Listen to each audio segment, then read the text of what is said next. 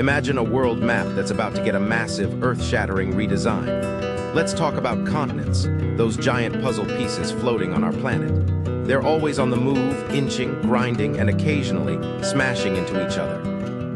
This slow dance of the Earth, playing out over millions of years, can lead to something truly epic, a supercontinent. Think of it like a planetary family reunion where all the landmasses get together, hugging and merging into one gigantic land.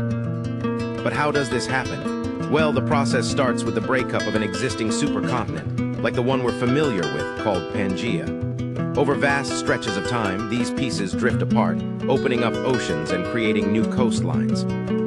Then, like a slow-motion game of bumper cars, they start to drift back, pulled by forces deep within the Earth. This movement isn't just a gentle drift, it's a collision course of tectonic plates, each one carrying entire continents. The impact is staggering. Mountains erupt, volcanoes rumble, and the very face of the planet is reshaped. The climate shifts dramatically too. Imagine a world where the interior of the supercontinent is scorching hot, and the coastal areas are buffeted by massive monsoons. As the continents merge, the oceans are squeezed, and biodiversity faces a massive upheaval. New ecosystems emerge while others vanish.